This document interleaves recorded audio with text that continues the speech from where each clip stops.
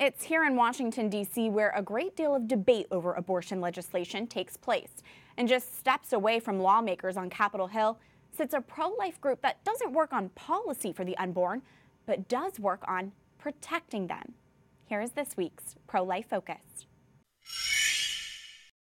Hi, this is Janet Durig from the Capitol Hill Pregnancy Center. I want to remind you about your appointment tomorrow at 2. As political debates over abortion rage on the campaign trail to Congress, one pregnancy care center does the work of the pro-life movement in the shadow of the nation's Capitol building.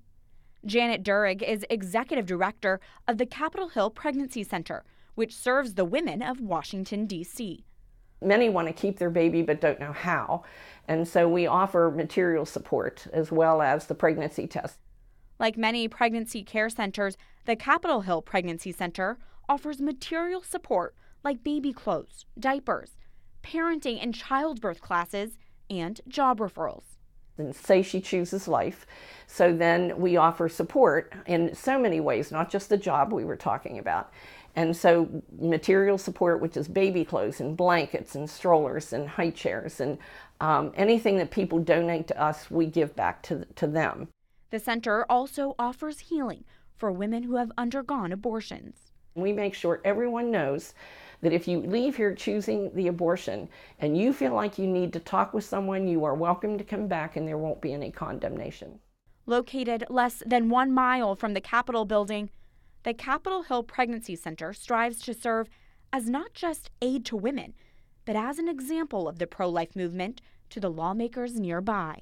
I want our lawmakers to understand who we really are. We walk with them all the way through this situation, not just giving them a pregnancy test, and if they choose life, say, we're glad you chose life and go on your merry way. We walk with them through that pregnancy.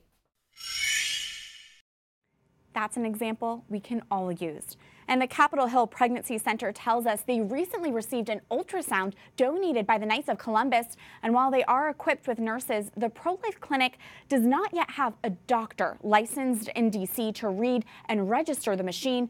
So let's pray they soon find a doctor who is a great fit to use this life-affirming technology.